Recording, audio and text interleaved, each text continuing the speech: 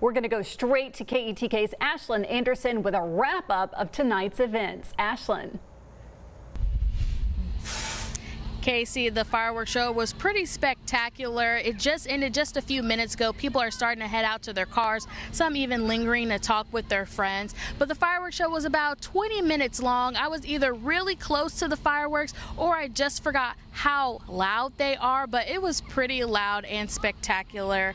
Families, loved ones, and children gathered on the grounds beforehand, eating good barbecue, fellowshipping with one another, and finding the perfect spot to sit out the lawn chairs. The Phoenix Air Show also took flight tonight, and I spoke to one resident who couldn't wait to see the show this year.